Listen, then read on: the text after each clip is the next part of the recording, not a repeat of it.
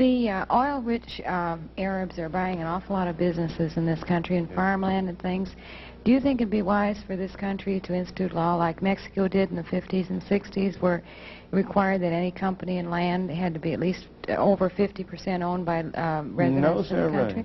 I believe in individual freedom on an international basis and not on a national basis. I think you ought to be free to buy land if you want to in Mexico or anywhere else, and I would like those governments to let you. This country did not become great by preventing people from coming here from abroad and buying land and setting up businesses. Quite the other way around.